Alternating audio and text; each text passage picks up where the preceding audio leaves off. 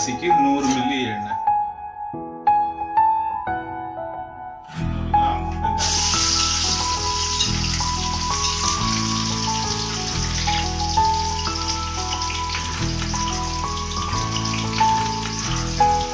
வெங்காயத்தை நல்ல பொன்னிறமாக வதக்கவும்.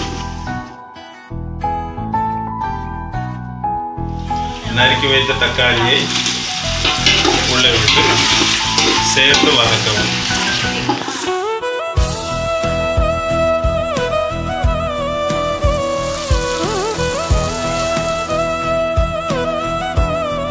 கிராம் இஞ்சி, 50 கிராம் பூண்டு.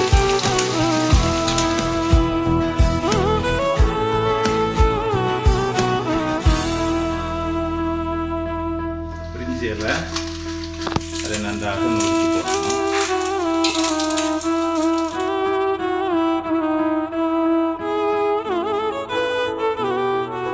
தக்காளி நல்லா வதங்கின உடனே 2 கிழித்து வைக்கப்பட்டுள்ள மிளகாயை உள்ள போடணும். உங்களுக்கு கையில் ஒரு அளவு எடுத்தோம்னா இது வந்து கிட்டத்தட்ட 40 கிராம் இருக்கும்.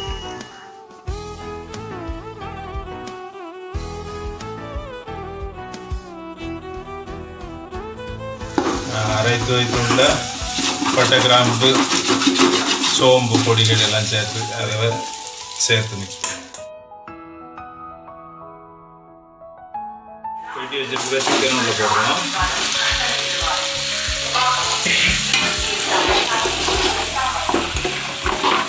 சிக்கனை சேர்த்து மசாலா நன்றாக சேரும் வரைக்கும் அதை மிக்ஸ் பண்ணுறோம்.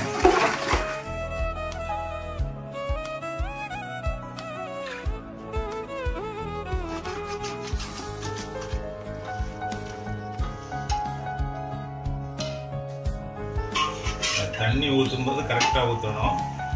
ஒரு அளவு அரிசிக்கு 2 அளவு தண்ணி.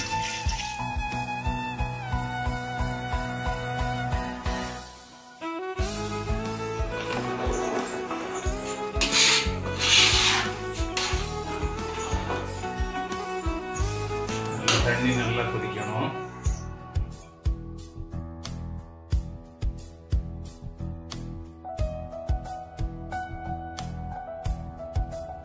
வடிய வைக்கிறதுக்காக இப்படி சல்லடையில் போட்டு தண்ணி வடிய வச்சாச்சுது. அந்த அரிசியை கொஞ்சம் கொஞ்சமாக உள்ள தட்டிடுவோம்.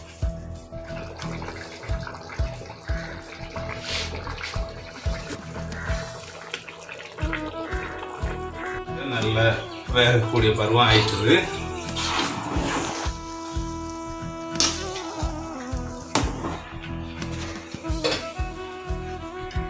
இதுக்கு மேல இருந்ததுன்னா அடி பிடிக்க ஆரம்பிக்கும். அதனால கொஞ்சம் நெய் வாசனைக்கும் டேஸ்ட்டுக்காகவும் ஒரு 100 மில்லி நெய்.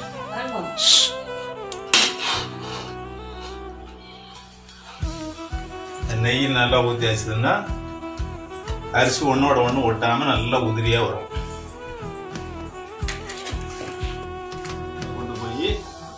வெளியே ஏற்கனவே அடுப்புல தணல் இருக்குது, அதுல தம் போட போறோம். நிறைய தேங்காய் கொட்டாங்குச்சிக்கிறோம் இருந்தது, அதை எரிய விட்டு தணலாக்கி வச்சிருக்கிறோம்.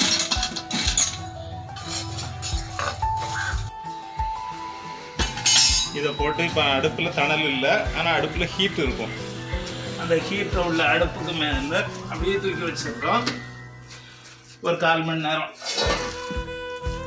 இந்த மூடி சரியா இருக்கிறதுக்காக ஒரு சின்ன வெயிட் வச்சிருக்கோம். இப்போ நம்ம வீட்டு பிரியாணி ரெடி. சாப்பிட்டு பார்க்கலாம்.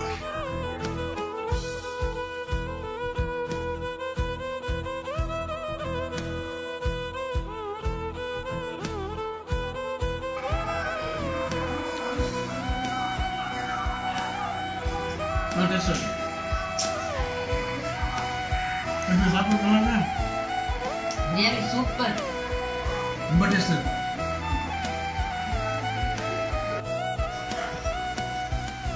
அரிசி ஒன்னோட ஒன்று ஒட்டாம டேஸ்டா வச்சிரு.